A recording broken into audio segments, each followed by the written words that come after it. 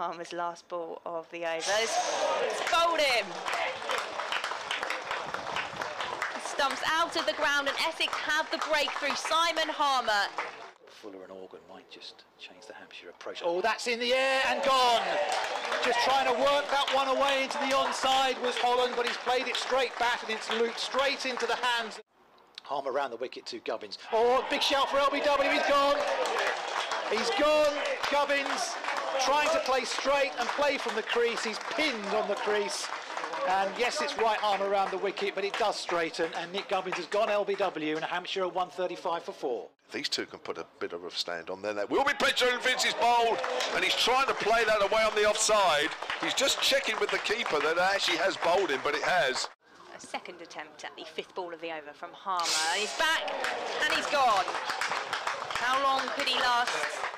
Harmer's final ball of the over. Harmer in, he's forward, it's off the pad and he's given. He takes a couple of steps down, he's going to try and whack that for 6. Is he going to be out? He will be out. Paul Walter